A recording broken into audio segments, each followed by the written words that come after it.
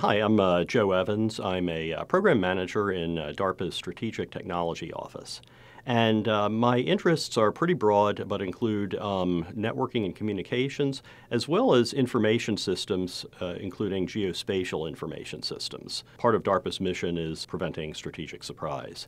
And this project with Descartes Labs as one of these SBIR projects is to look at food security. Food security is an underlying problem in instabilities in international situations. And so with the Descartes Labs SBIR, we can start to predict those food shortages and get ahead of these types of international events rather than reacting to them.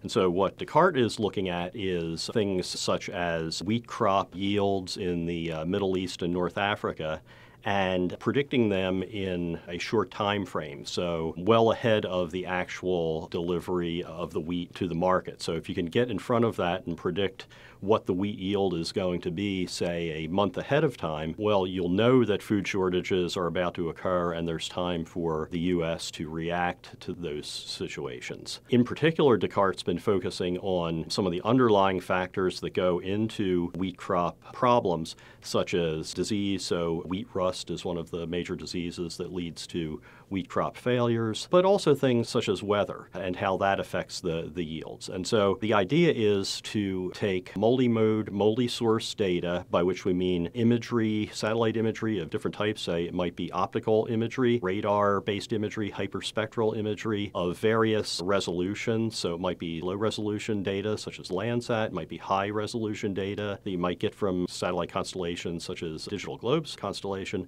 Combine these geospatial data sources along with things like fine-grained weather measurements and build models of how the agricultural products will then evolve over time, how quickly crops will grow, how they will be affected by weather events, whether they're big weather events such as droughts or small weather events, say thunderstorms and tornadoes, and combine all those factors together to provide an early warning of crop failures. So one of the tools that Descartes Labs has developed is a geovisual search tool that allows you to identify features in geospatial imagery and then find those features worldwide. The way they're able to do this is by combining the rich data sets of geospatial imagery that are coming from commercial data sources, new commercial data sources providing global coverage, and then combining that with machine learning and deep learning techniques in order to find these patterns throughout those large-scale data sets.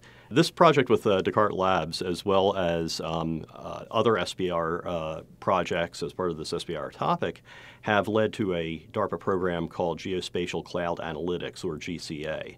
And in GCA, we are exploring how you can combine new geospatial data sources from commercial sources and so forth, as well as other data sources, weather, and various geospatial registered types of data sources, combine those together in order to provide predictions, indicators, and warnings at a truly global scale of militarily relevant events.